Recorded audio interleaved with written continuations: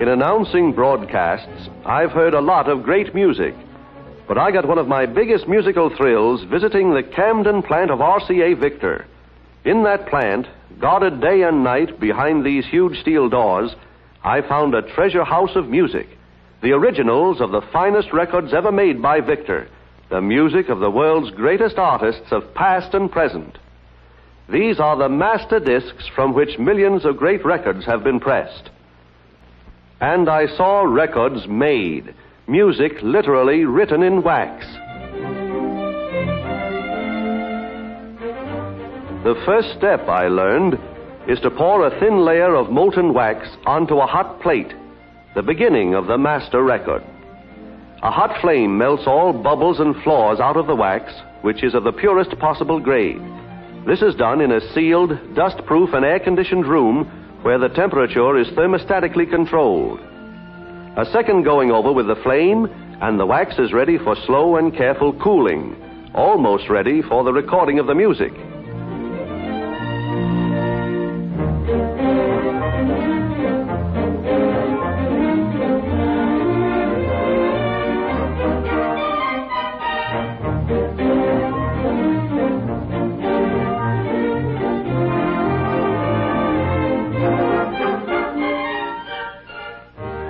Meticulous examination ensures smooth perfection before the wax is passed through a special slot to the recording room.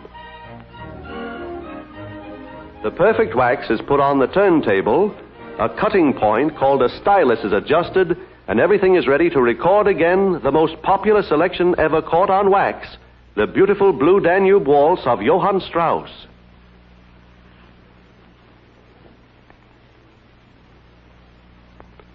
The sound engineer is ready. The musicians are set. And I see a record made.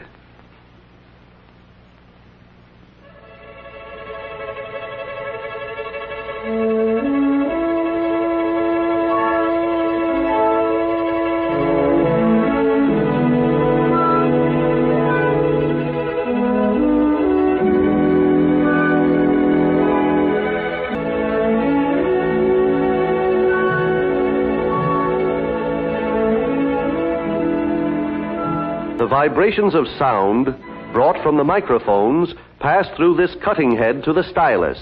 The stylus, in turn, cuts the vibrations in the soft wax, records the poetic tones forever. The soft disc is washed with nitrogen and put into a chamber with a block of pure gold. A 2500-volt electrical current, I was amazed to learn, bombards atoms of gold onto the wax, coating it completely. The gold-covered disc is put into a solution of copper sulfate, through which a powerful electrical current runs, transferring molecules of copper from the solution to the record. As a result of this process, called electrolysis, the disc comes out plated with copper, immortal music written in metal.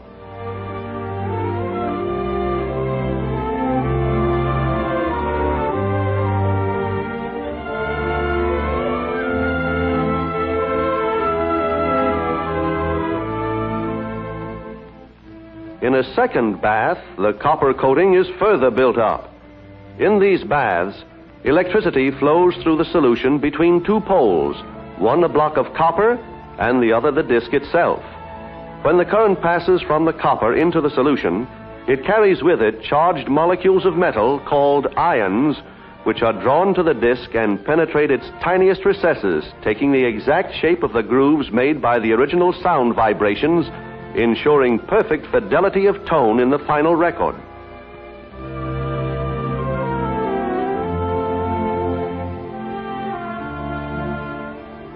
From this furiously bubbling cauldron comes the master record. After the copper has taken the impression, the wax may be stripped away.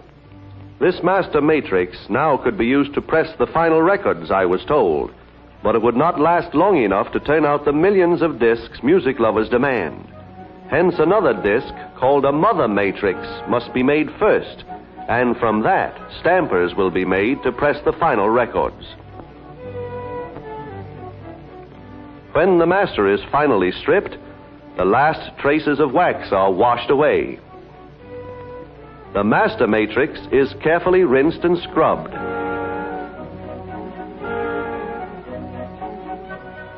Then it's given another electrolytic bath, this time of nickel, which I learned gives it a still harder outer coating.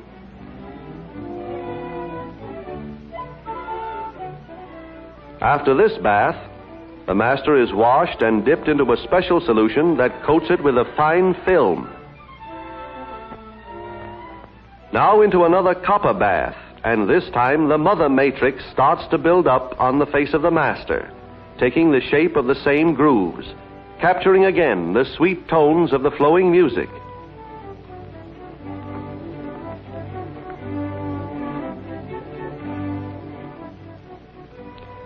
The double disc is now separated into mother and master, and the master matrix goes down to the treasure house of music to be preserved for all time, to take its place beside the works of the world's greatest artists. The mother matrix is thoroughly washed and cleaned and goes into a nickel bath to give it a more durable surface.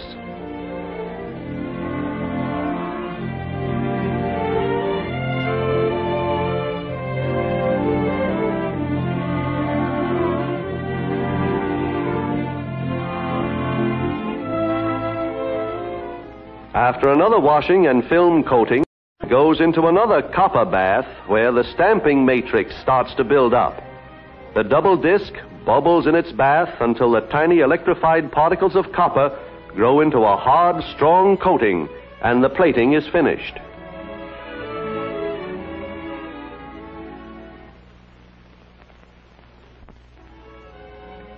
Now the mother matrix and stamper, locked face to face, are separated. From the mother, additional stampers will be made so that many finished records may be pressed at one time.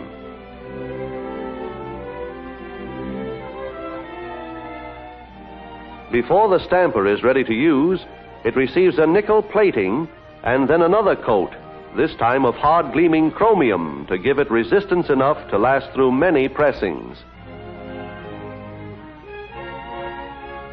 The matrix is washed once more, and now with other stampers, it will soon be ready to press the finished records.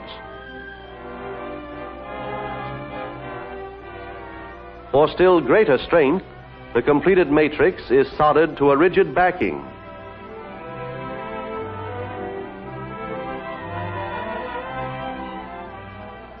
For perfect contact with the hot backing, the stamper is heated with flame, protected with a chemically neutral blanket, and pressed evenly into the hot solder.